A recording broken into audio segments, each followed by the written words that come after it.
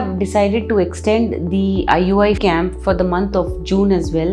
Patients have been extremely happy and we have been able to give them good success rates, due to which we have decided to increase the time for this IUI camp. Thank you.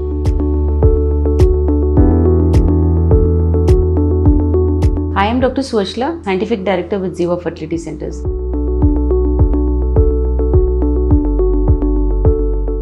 Asking for a woman's age when assessing fertility potential is the most important step in deciding what your success rate or her success rate could be.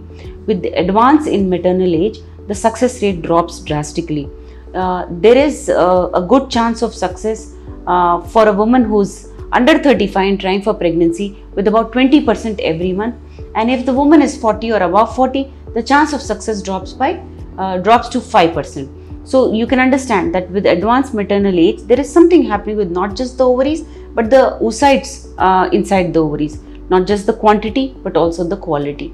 We have to understand also that with advanced maternal age, there is an increase in miscarriage rate. Let's look at the percentages. If a woman is under 35, the chance of a miscarriage rate is 14%. When she is 35 to 37, the miscarriage rate rises to 19%. 38 to 40 is 25%, and if a woman is above 40 years, the miscarriage rate rises drastically to 40%. So you can see that with the advanced maternal age, as the maternal age advances, as the age of a woman advances, the chances of miscarriage also increase. Not just the miscarriage, but the chance to even get pregnant is also drastically reduced. It is clearly associated with chromosomal problems. You have to understand, chromosomes are arranged in the eggs, and as age advances, the arrangement is misaligned. This is very crudely put, but that is what is happening. There is misalignment, misformation of these chromosomes, which leads to not just implantation failure, but also miscarriages. And if there are live births, then there is a heavy chance of abnormality in the fetus. Of course, these studies come to us from IVF cases. IVF with advanced maternal age is divided into subgroups of age. Under the age of 30, the success rate is better, and as the age advances, the success rate comes down.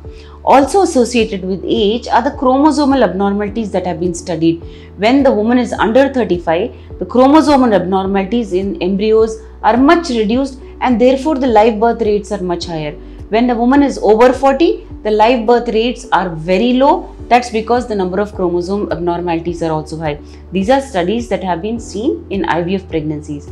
If you want to understand more about your advanced age and the chance of success that is associated with it, if you want to prepone or postpone your success rate because you are thinking about a career or education, or just want to postpone your pregnancy, it is entirely up to you if you take into account all the facts that I have just laid down in front of you. A lot of effort has gone into making this video. Please like and subscribe us. Thank you.